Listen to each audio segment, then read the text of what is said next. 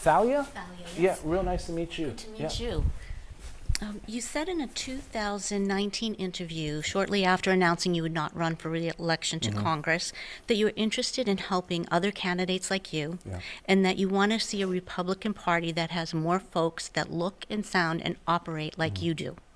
What actions have you taken towards that since? Sure. And what should the Republican Party be doing or not doing as a whole to increase diversity and inclusion? Sure.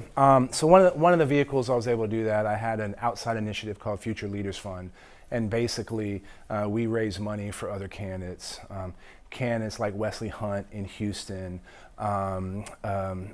Ashley in Iowa, Mrs. Maliakis in New York, and so there's been a group of candidates that I've helped through this initiative in order to prepare them for to win, right? Because look, nobody thought in 2009 that a black Republican was going to win in a 72% Latino district.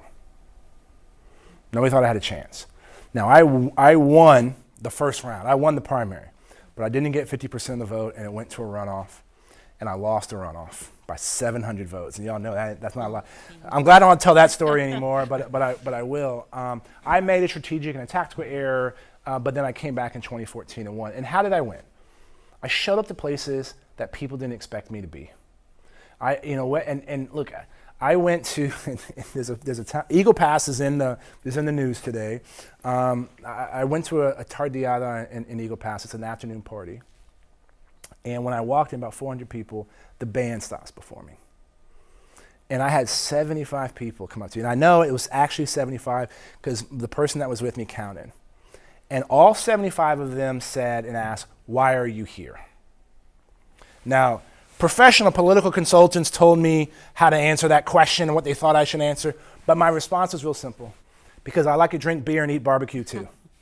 Right, and everybody laughed. Second time I showed up to Eagle Pass, people would shake my hand. Third time I would show up, people would walk by and be like, "I'm a Republican." Right? Fourth time they told me their problem. Fifth time I solved that problem, and that's how I grew. And that district now is an overwhelmingly Republican district. So this is what we need to do, right? The days are over. It's not the 80s anymore. You can't say one thing in a primary and something else in a general election. And the three largest growing groups of voters in the United States of America are women with a college degree who live in the suburbs, people from communities of color, and people under the age of 35. We need to be talking to these folks in order to make sure we win and stop this trend. 7 out of 8, 8 out of 9, 7 out of 8 last national elections Republicans have lost. We have an opportunity, right? And the way we seize this opportunity is by talking to everybody. And guess what? It's hard. Okay, the professional political class tells you to talk to people that are likely voters. The most way you know it's a likely voter is it's somebody who's voted at 4 out of the last 4 times, right? Like, this is what perpetuates the cycle. And when everybody is like, what the heck? I want something different, right? So we got to try things a little bit differently. And so that's what I've been trying to do. And I also talk about some of these issues to say, hey, guess what?